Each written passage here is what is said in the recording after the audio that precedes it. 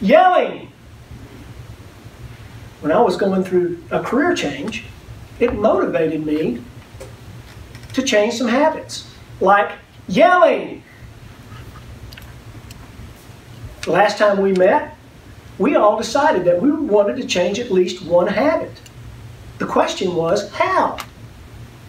My adventure began when a friend introduced me to a book about a triathlete who was riding his bicycle in a triathlon.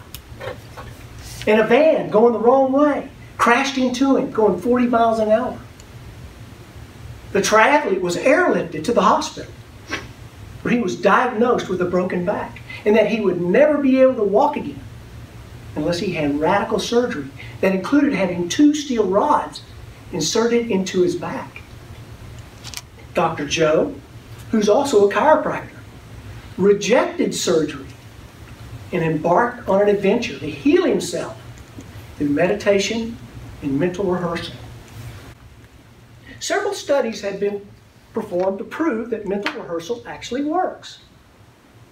In our last coaching session, I described a study where people who mentally rehearsed, practiced one-handed piano exercises, experienced almost the same level of proficiency as people who physically practiced the same exercises on the piano. In another study, people who mentally rehearsed shooting basketballs from the free throw line experienced almost the same level of capability as people who physically shot the basketball. There are 3 steps to self-improvement. Step 1 is preparation. You're going to read thought-provoking material about the subject that you want to change about yourself, so you have more knowledge. Next, you're going to secure a quiet space. You're going to close your eyes, breathe deeply, hold your breath 5 to 15 seconds, and then exhale. You're going to do this 5 to 6 times until your mind is relaxed and you're in a place of nowhere and you're only focusing on your breath. Step 2 is creation. As you rest in this place of nowhere where your mind is still and you're focusing only on your breath, you're going to begin to mentally rehearse the new behavior until it's inserted into your subconscious. Before we continue, let me explain why this place of nowhere is so important. Imagine this is you in this circle. And you have incoming information from all sectors of your life. Your spiritual, your family, your friends, your networks, your work, finances, health, and leisure.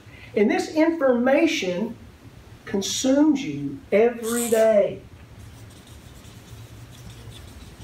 filling you up and leaving you no time for yourself. That's why we want to carve out this place called nowhere, preferably in the morning before your day gets hectic, so you can create the new you. Maybe you want to stop anger. You're in a parking lot. You got your blinker on. And you're waiting for a car to vacate that space. When they do, another car whips in front of you, knowing you've been waiting. Your initial response is outrage. You start honking the horn. You may even want to confront the perpetrator. Instead of getting angry, you recognize that old behavior in your meditation. How dare somebody pull in front of you? Didn't they see me? And change it to in your mental rehearsal. In the grand scheme of life, it's not that important. I'll find another parking space. It's critical that whatever you want to change to is more important than behaving the old way. Step 3 is ask. You're going to ask divine intelligence the universe to send you a sign that your request to stop anger are on the right path. And then you're going to observe how that new behavior shows up into your life.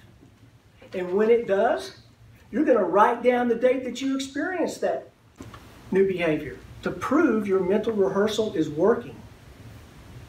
Continue journaling until you've inserted that new program into your subconscious. There are 3 steps to self-improvement: preparation, creation, and ask. I call it PCA. Remember Dr. Joe, the chiropractor who didn't want steel rods inserted into his back? He healed himself through his meditation and mental rehearsal practice. And today travels the world giving workshops that create a bridge between human potential and the latest research on neuroscience. My own experience with Dr. Joe's program is it has helped me lower my stress, significantly reduce my back pain, and stop yelling. If self-improvement is more important than repeating the same patterns, find a method that works for you, because there's many out there.